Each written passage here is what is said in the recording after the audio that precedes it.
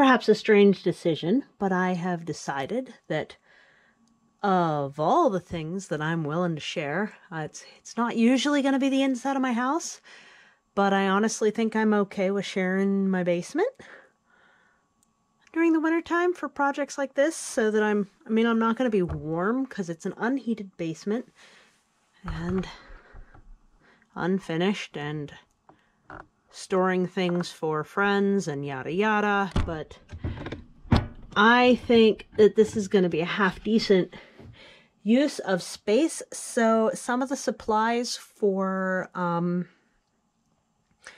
my hope of getting more caging ready for the birds, because we're kind of hurting for caging right now, have arrived.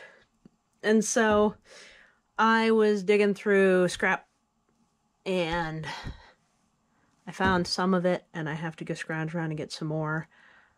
But I'm kind of thinking that I'm going to share some of this in like fast mode, so that it won't just be me here yakking at you for like eons, because the commuter ride was a long form video.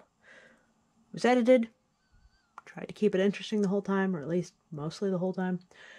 But I don't suppose people would actually want a whole lot of long form videos, so that needs wiped down still. I'm gonna switch you over to fast mode and see how much we get done today. I may come back shortly with a little bit more detail about what the goals are. So, a few more supplies to get from upstairs. So let me go get supplies. We'll explain a little bit more, and then we'll do it in zippity style. Hang on. Okay. I got a couple of tall wooden pieces, just like the one that's going across the washer here. I got trays, and I have 1/2-inch hardware cloth. Thank you, Agent Fruit. And over there, specifically there, I have some plywood. So, bird cages. There's also more available places for small diameter wood. I guess that's the preliminary statement. I think I'm gonna do like a drawing for you, in fact. So let me go get a paper and I'll doodle up for you what I'm thinking. Hang on. Okay, so here's the concept. I have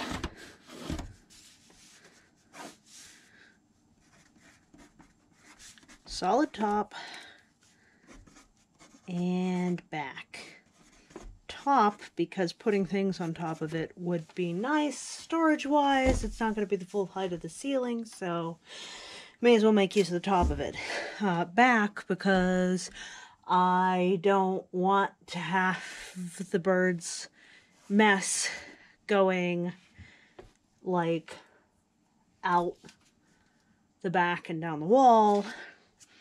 Yeah.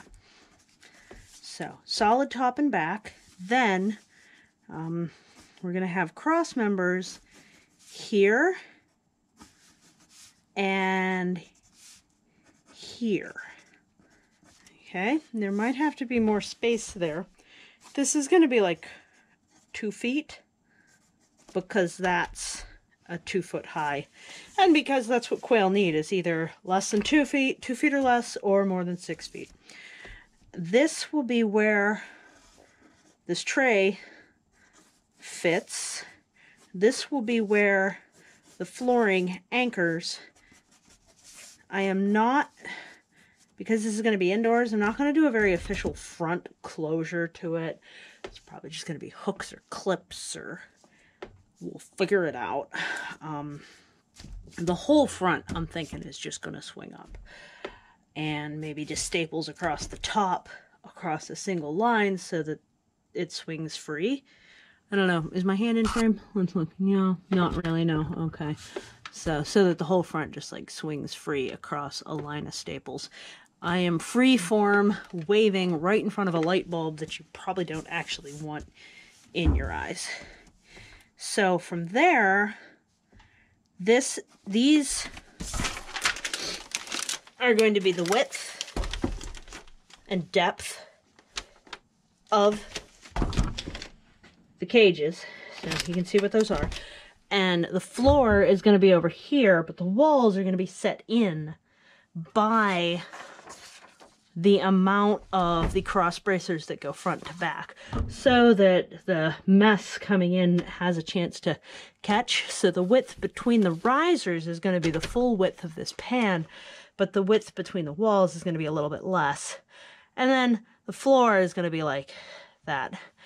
And then this is going to slide in, and the roof of the next one down is going to be right here. So I think what I need to do is let's just assume there's more height, because I don't want to redo some of this. So this is solid.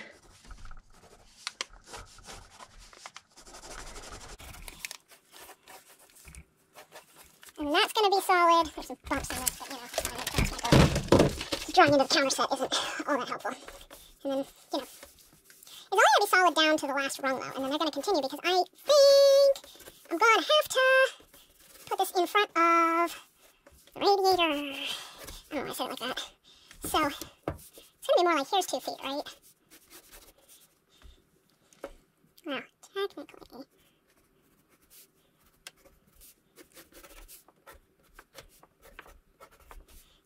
here's 2 feet. And there's going to be risers here, and this is going to be actually a pretty thick riser in the front, but, you know, that's fine. And this is going to be kind of like that. And there'll have to be something across the back too. I do have more small diameter wood. So this is going to be the ceiling of the next one, mesh. And then this is going to be the floor. And then from here going up, so the inside edge of this going up is going to be the side walls. Technically it could be underneath, couldn't it? This could be the floor and we could staple it from that. I think that's what we're going to do. This is going to be the floor.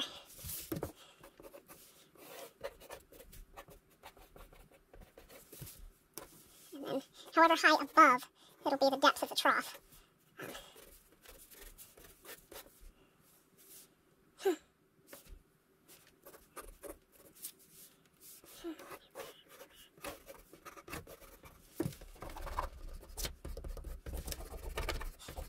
This is going to be my expanded indoor safety. I'm trying to get this straight so that I will be able to do it properly. Flooring, cross bracer, front and back. And then these will be anchor points for closing it, and then there'll have to be a cross bracer across the top and the walls. Like that. Okay, yeah, doable. We'll see how this goes, huh?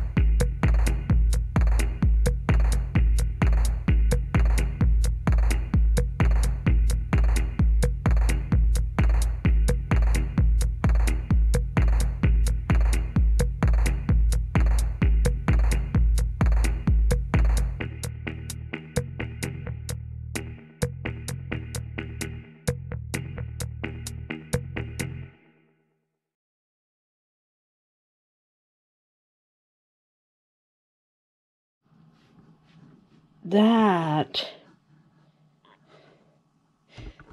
feels like it took forever, and all it is a freaking square. The height restrictions of the basement aren't making that particular easy, but the kittens are adorable. I think Randall's on the ground behind there because he's not as good at balancing anymore because he's an old dude. But Oopser's loving it. I'm moving things around and it's great, huh, kitten? Yeah, so I feel like this took forever and got not very far. But what can you do, I guess?